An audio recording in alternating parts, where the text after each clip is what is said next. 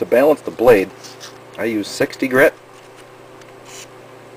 to remove a lot of material if it's really far off, and then I follow up with 120 grit to smooth it out. After sanding the heavy side of the prop on the back side of the blade, you can see that it's pretty balanced, and you'd think you were done, but we're not.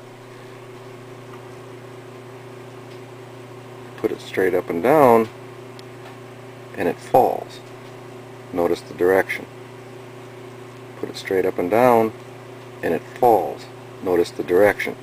That tells me this side of the hub is unbalanced. So this side of the hub being the heavy side, we can drop super glue in that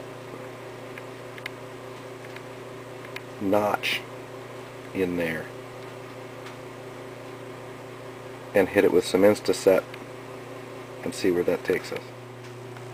Okay, now heavy side is dragging down. Flip it over. Heavy side is dragging down. That means the top side here is going to be the light side. I've already added super glue in that channel in there, and it wasn't enough.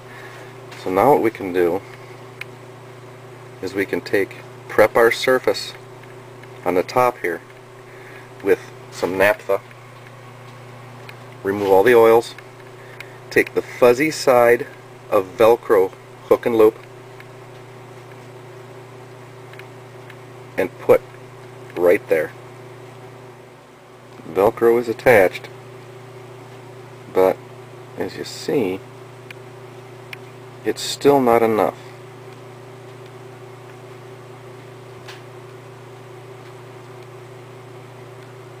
That side is just way heavy yet.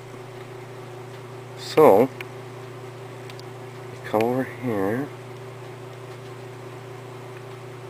and you add super glue inside that fuzzy to counterbalance.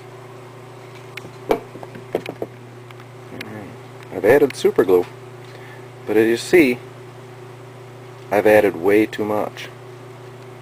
I haven't sprayed the super glue yet. So what you can do is blot that with a rag.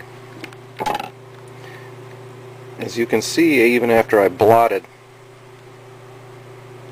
I still have way too much glue in that piece of Velcro.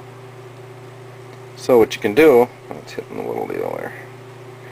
What you can do is now sand this piece of Velcro because it's nice and hard from the super glue. After balancing, your propeller should stay wherever you put it.